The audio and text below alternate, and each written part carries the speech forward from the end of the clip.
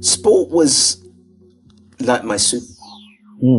It was like my armor and my overcoat. When I played sport, I felt like I was on a level playing field with people. You know, I felt free, I felt confident, and I felt in control of my destiny. No one could judge me, no one could prejudge me. If I could save a ball, if I could shoot a ball through the net, if I could defend really well, then, you know, that's all down to me. And too often it's really difficult to find a mechanism or to find something that can give you that strength and that confidence. Yeah. Yes, I've played for Great Britain and gone on to win medals and stuff like that. But some of the best moments for me have been when it's just been me in a basketball court, in a hall, 6, 7 o'clock in the morning before anyone's there.